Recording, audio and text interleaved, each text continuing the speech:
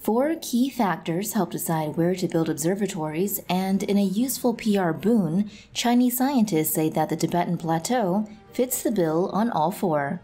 Here's what you need to know.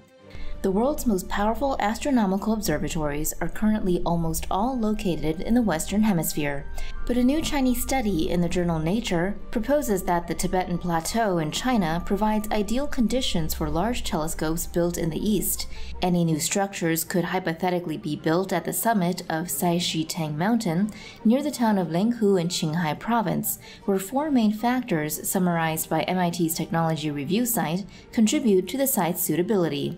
The first factor is that the site has unusually clear skies, in the words of one of the study's co-authors, who spoke to Space.com, meaning it has no dense cloud formations and little light pollution. The second factor is that the local air and weather conditions are stable, with the atmosphere causing minimal interference with optical and infrared observations at night. The third factor is the site's infrastructure connections and accessibility, which are described as convenient in the study. The final factor is that the potential locations at the summit are all remote enough for their night sky views to be protected from human activity, with altitudes 100,000 square kilometers surrounding Lenghu town below 3,000 meters against Lenghu's altitudes of between 4,200 and 4,500 meters. Several smaller telescope building projects are already in development at the site, but MIT's technology review site notes that so far these plans pale in comparison with other extremely large observatories being built around the world. The Nature study frames the possibility of building these observatories in terms of China playing catch-up with the West, but perhaps usefully for the country. Projects like these allow for that kind of progress while remaining relatively uncontroversial. Everyone likes space stories, and crucially, they usually involve international cooperation rather than competition for resources. A sharp contrast exists with another large-scale building project in the works in Tibet right now. Earlier this year, Chinese state media controversially announced plans to build up to 60 gigawatts of hydropower capacity in the Yarlung-Zhangbo River, better known as the Brahmaputra. The mega dam would be constructed in Tibet on the Great Bend in the Brahmaputra near the disputed border with India, where water can drop up to 2,000 meters in the Yarlung-Zhangbo Grand Canyon. China has already built the 510-megawatt Zhangmu Dam further upstream, according to a report by Institute for Defense Studies and Analysis cited by the Times of India. 3 more dams at Dagu, Jiacha, and Jeishu are currently under construction, and 4 additional dams are planned nearby. Due to the new dam's proximity to the line of actual control, there are fears that the dam could threaten water security in India's northeast and be used as a tool in the border conflict between the two countries. Because it controls Tibet, which is considered the water tower of Asia, China controls the headwaters of 10 of Asia's 11 major rivers, but China has not entered into any water-sharing agreements with its neighbors, according to the Times of India. A 2020 study funded by the U.S. government found dams built by China in the Mekong River have driven numerous droughts in downstream countries. Though China disputes the findings, the difference between the dams and the observatories is clear. Astronomers from the University of Texas at Austin have revived a plan to build a massive 100-meter wide mirror made of liquid on the surface of the moon. The scientists describe the importance of such a huge product in a new paper published in the Astrophysical Journal. They say a giant moon-based telescope would be able to capture light from objects nearly as old as the Big Bang.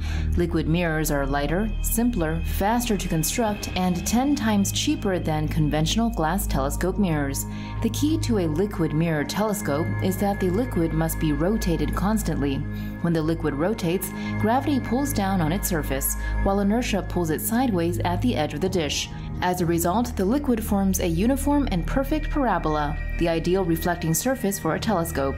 Work is underway to find the perfect mix of liquids, as it requires a liquid metal to drift on top of other liquids, plus a thin layer of material on top to minimize evaporation. Liquid mirrors usually use mercury, but that won't work on the moon, as mercury will freeze in the very cold moon temperatures. Since its launch in December 2019, Europe's KEPS Space Telescope has gathered some very interesting information about a very strange planet far outside our solar system. The KEPS Space Telescope is basically a satellite that orbits 700 kilometers above Earth, and it's packed with sensitive optical equipment.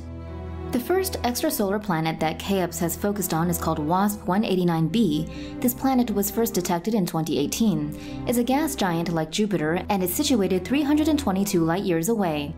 That's more than 3,000 trillion kilometers from Earth. KEOPS found that WASP 189b is about 22,400 kilometers in diameter. That's almost 18 times larger than Earth and 1.6 times larger than Jupiter. At the same time, this large planet orbits much closer to its star. Where it takes Earth 365 days to orbit our Sun, this faraway planet takes only 2.7 Earth days to orbit its huge star. The star around which this exoplanet orbits is bigger and hotter than Earth's Sun. In fact, the star burns so hot that it looks blue. It is 2.4 times bigger and 2,000 degrees Celsius hotter than Earth's Sun. KEOPS also found that the exoplanet's blue star is visibly wider around its equator. That's because it spins so fast that it's being pulled to the outside around its equator, so the star looks a bit oval. The star's poles are also hotter than its cooler equator. Now add the fact that WASP 189b orbits 20 times closer to its hot star than Earth orbits to our cooler Sun, and you can understand why the exoplanet is so incredibly hot.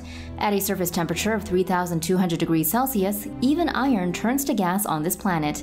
That's why scientists call it an ultra-hot Jupiter. Hot Jupiters are giant gas planets like Jupiter, but they orbit very close to their stars, making them extremely hot. Another thing that makes this exoplanet very different from the planets in our solar system is the fact that it does not rotate around its star's equator. Instead, its orbit is so extremely tilted that it passes close to the star's poles.